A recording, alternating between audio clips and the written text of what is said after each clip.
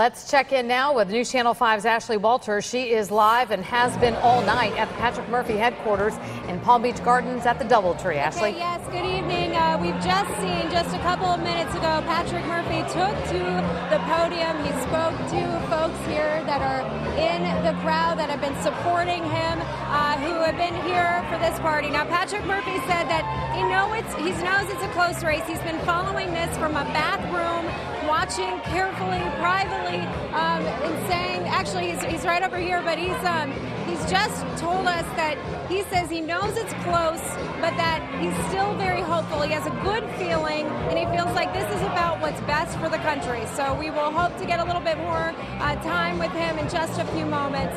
In the meantime, I'll send it back to you. All right, from Patrick Murphy's campaign headquarters for the evening, let's switch over and see how things are at Allen West's headquarters.